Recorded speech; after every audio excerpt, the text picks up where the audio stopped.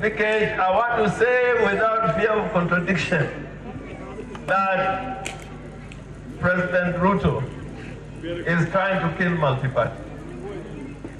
President Ruto is trying to kill multi-party. The way Kenyatta won and Moi killed multi-party is the same way that President Ruto is trying to kill multi-party.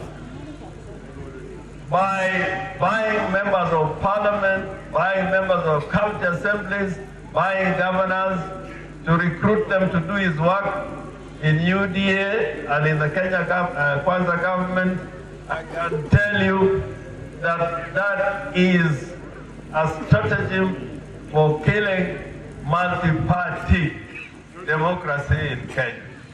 If you look at the political parties' funds, which was going to political parties, major political parties like ODM, the fraction that ODM is getting compared to what ODM was getting under the Jubilee government and under the NAC government or under the Grand Coalition government, it is a clear signal that President Ruto would rather have a one-party state. And I was not surprised that he paid a visit to Zimbabwe. And in Zimbabwe, you know how that ZANU-PF, which Nyao Kamami and myself, we know a lot about ZANU-PF.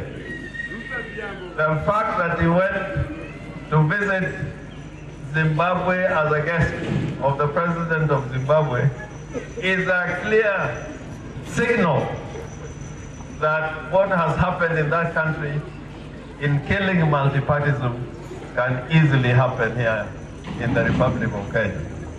The other thing that is doing of killing our constitutional order is by delaying remittances to the counties. The counties are not getting their money in time.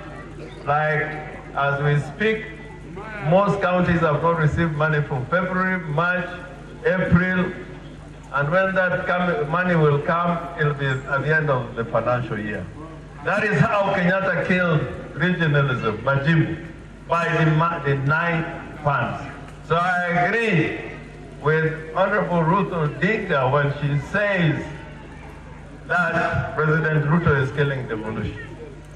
If money cannot go to the counties at the time when the money should come to the counties, it is a clear strategy for killing devolution. And devolution is also killing by usurping